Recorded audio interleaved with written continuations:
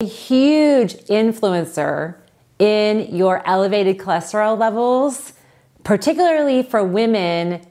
between the ages of 40, 45, and 65, is the reduction of estrogen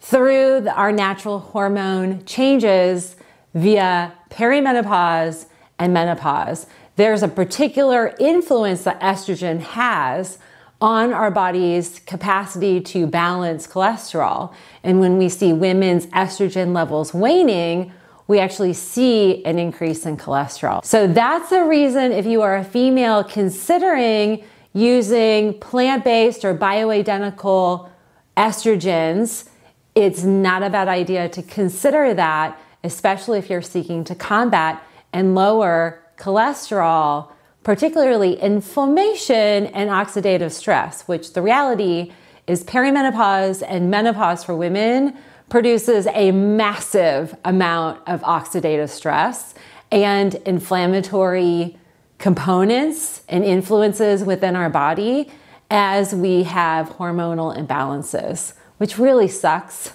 but this is a reality. And